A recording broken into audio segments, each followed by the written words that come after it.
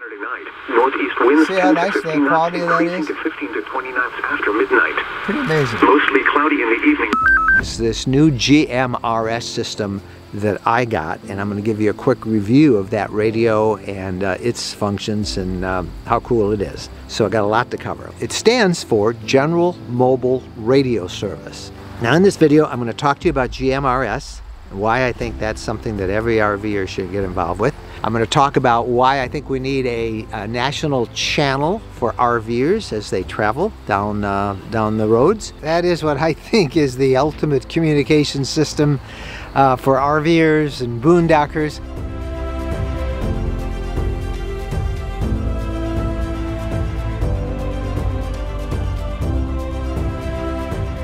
Hey everybody, Mike here, and I want to get technical with you. This video is going to be on the geeky side. Now, I'm going to talk to you about communications for RVers. And if that's something you're not interested in, don't worry, move on, and no harm's lost. We'll have more general interest stuff coming down the pike. But if that's something you have thought about and wondered about, then this is a video that I think you'll find very helpful. I'm going to talk about what I now think is the best solution for RVers to have in terms of two-way radio communications. It's not ham radio. Now, many of you know that I am a ham radio operator. I love ham radio. I've been using it since I was a teenager. I am extremely active on it. I'm very proficient at Morse code, all that stuff. I love ham radio. But look, ham radio is much too technical for most people. It does wonderful public service, as we just saw during the hurricanes and in times our community needs emergency communications. That's really its main purpose. But the rest of it is for hobbyists, people who want to get technical and play with antennas and SWR readings and different modes and all sorts of geeky stuff. I don't want to talk about that, and that's not of much practical use for RVers. What is a service called GMRS. Now in this video I'm going to talk to you about GMRS and why I think that's something that every RVer should get involved with. I'm going to talk about why I think we need a national channel for RVers as they travel down the roads. And then I want to talk to you about what really prompted this whole video is this new GMRS system that I got, and I'm going to give you a quick review of that radio and its functions and how cool it is. So I got a lot to cover. Let me start with what is GMRS. As I said, it's not ham radio.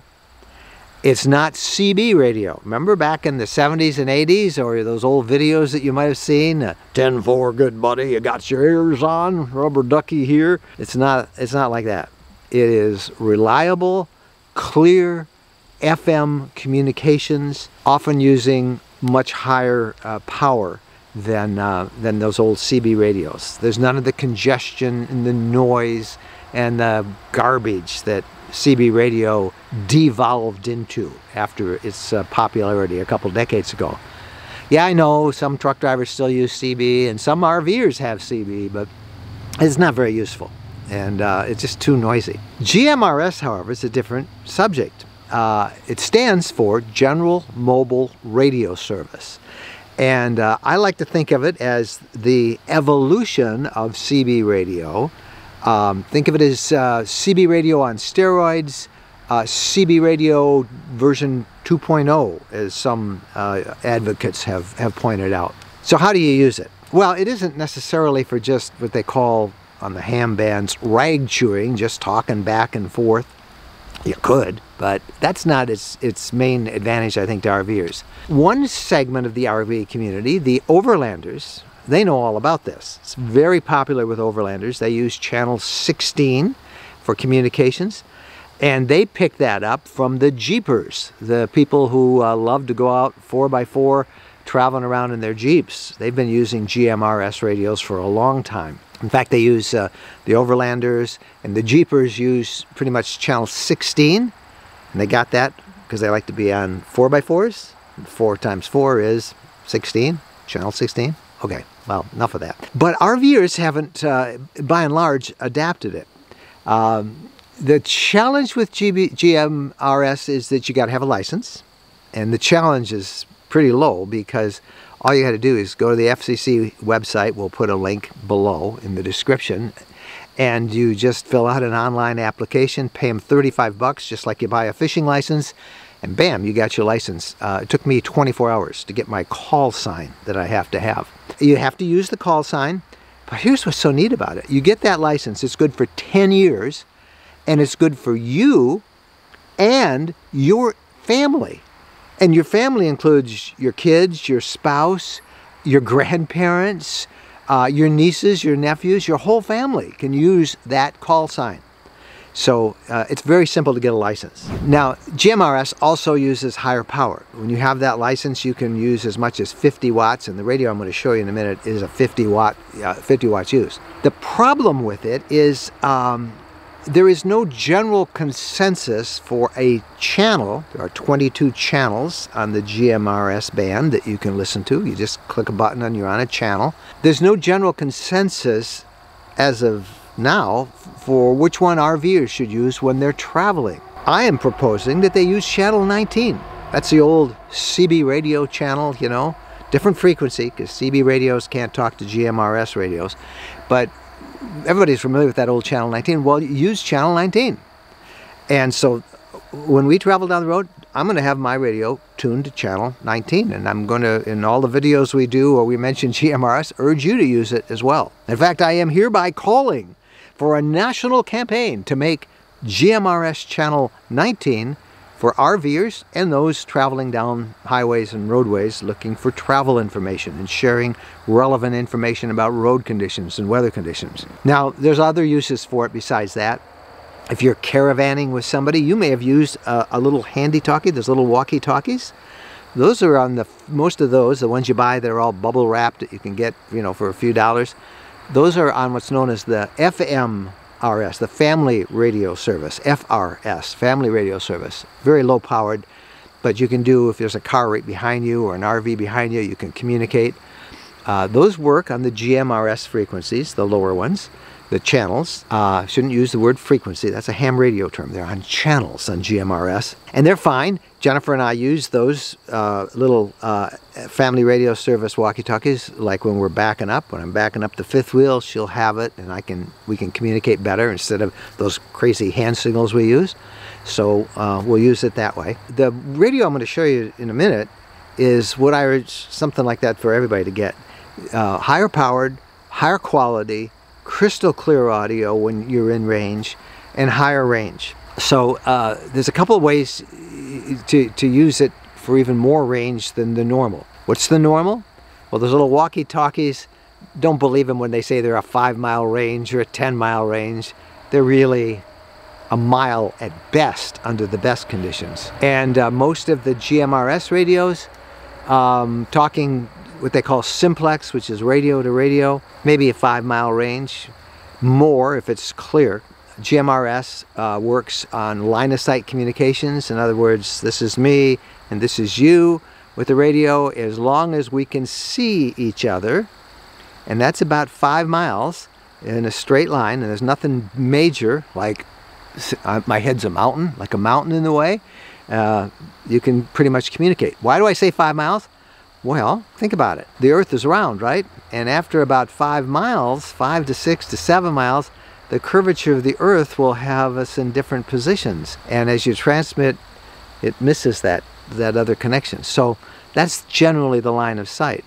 Now, GMRS radios can have as much as 50 watts versus 5 watts, legal for CB radios. So that helps a little bit. But there's another solution that GMSR has. Like ham radios, it has repeaters. And a repeater, this is my head is the mountain, and up here is a tower, right? So I'm down here on this side of the mountain, you're down this side. We couldn't ever communicate because a mountain would block the way. But my radio can talk up to your radio up at the top of the mountain on a repeater tower, or the antenna, and yours can receive it, and they come back down to each other. That range can extend sometimes dozens, hundreds of miles even. So there are a number of repeaters, not as many as there should be. I'm going to set one up at my Michigan campsite. I'm going to set one up in Tennessee at the Woodlands, at our campsite there, we'll be using repeaters there as well. But for RVers, I think this is so great. You can use them when you're caravanning, when you're talking with other people. You can use them for communications in a campground. Certainly when you're boondocking, I'd use channel 16 and channel 19. I think that just having that emergency backup communications, if the cell signals go down, to have that communication capability is something we should all have. So I'm going to show you the system I just got. Actually, Midland Radios sent it to us, and I'm really impressed with it. I'll show you how cool this is. This is the system I'm going to have, and we're going to incorporate GMRS now into our RV lifestyle. And I'm sure I'll have other videos where I'll refer to it. But this is the main one. And again, I'm going to put links to everything we talk about in the description below. But enough of my babbling on here. I hope I got you thinking about this communications idea. Now I want to show you what I think is the ultimate communication system for RVers. It comes in an ammo can. Yes, this is an ammo can, really, from the US military. Now they made it look good, they refurbished it. By the way, when it's folded up like this, it's perfectly waterproof, dustproof. Some people say it's even a little bit EMP proof as well. I don't know about that. But when you open it up, this is what you see. All right, let me show you what this radio looks like. This is the main on-off switch, and right away you get to see how many amps you're drawing, how many volts. I don't have anything on except that, but that's showing the state of the lithium battery, which is in this case.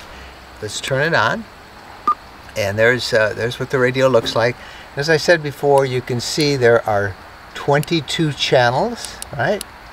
And they're all in there that you can use. You can scan your channels by pushing that button. You can choose one particular channel to monitor. There are weather channels, so you can listen to weather broadcasts. You can adjust all sorts of things from the color of the screen to the squelch, which determines how much noise it takes to break a signal. Now I just turned it on. You can see now it's drawing 23 amps. You can turn that off if you don't want that on. That's really fine. The radio will work just fine without it, but I think it's nice to have. The lithium battery is very cool. You can charge it with 110 volts by plugging in right there. You can also run auxiliary power to it. You can hook it directly up to a battery that way. Very simple to operate. If it's very warm, there's a fan that will, and you can see it on the amperage here, how when I turn on the fan it changes a little bit. But that fan will help keep it cool. There are two 3-watt speakers there. If it's the middle of the night and you're on this thing and you don't want any noise, you can plug in headphones there. There is just by turning off the speaker. Over on this end of the case, this door, I printed up a quick reference to the MXT500, how to work it, what all the powers are. It lists the weather band channels. If somebody says, oh, you got to listen to channel 5, well then you see where it is. Or they say you got to listen to this frequency. See, that's channel 5. And then it lists the repeaters that are available for GMRS, and it tells you what channels those are all on. And then there's just some general troubleshooting information. This is very helpful. There's the Alpha, Bravo, Charlie, Delta, Echo phonetic alphabet. Don't use that, you'll sound foolish on the air. These things are little stuff you put on the bottom that'll raise up the whole platform there, like little legs, and they just attach there. But what I like about this thing is this will actually come out. You can remove that whole case, and then what I like to do with it is they have it comes with a small little antenna right there. Incredible magnet, strongest magnet I've ever seen, and you put that on like so, and then you can put the antenna up higher. I'm going to put it up on the roof. The metal is necessary for, I told you this would get a little geeky, for a ground plane. The antenna needs metal, and many of our vehicles and RVs are fiberglass or are not to metal, so you need that. And you can use the antenna like that for little extra help, and then it comes with lots of cable. And the antenna is a standard SO239. This is a PL259 for you radio geeks. Just plugs right into the front of the ammo case, and now your antenna is hooked up. There are so many things I like about this thing besides the fact that you can charge it with 110 volts or a battery, but you can also charge with its own solar panel. This is a 40-watt solar panel. It comes complete with a charger, and just put this thing out in the sun, and it will charge that battery for the radio in about 4 hours, they say. So that's a pretty cool feature. So for emergency communications, for being off the grid, for boondocking, this thing is pretty amazing. Now you can also take this radio out and mount it inside your motorhome or wherever you want. I like to keep it in that box, and it's just great. Put it right in the RV. You can run that antenna outside or however you want. Even just often putting it just on top works great. Let me just give you a shot of the quality of the audio. 50 knots. Mostly cloudy. Okay. Waves 2 feet or less. Saturday night. Northeast winds 10 to 15 knots, increasing to 15 to 20 knots after midnight. Pretty amazing. Mostly cloudy in the evening. All right, so there you go. That is what I think is the ultimate communication system for RVers and boondockers. And again, I am really excited about trying to advocate RVers get some sort of a GMRS radio system, and that we hang out together. We use channel 19 as we travel to keep advised of road and weather conditions, and I think this is a pretty neat system. Again, I'll put links to all of this below. All right, so that's it for this week. Thank you guys for watching. If you didn't like the video, sorry about that, but you probably didn't stick around this long anyway. If you did like it, you're here this long, would you give us a thumbs up? And don't forget to subscribe to the RV Lifestyle channel right here on YouTube. Till next week, as Jennifer says, happy trails.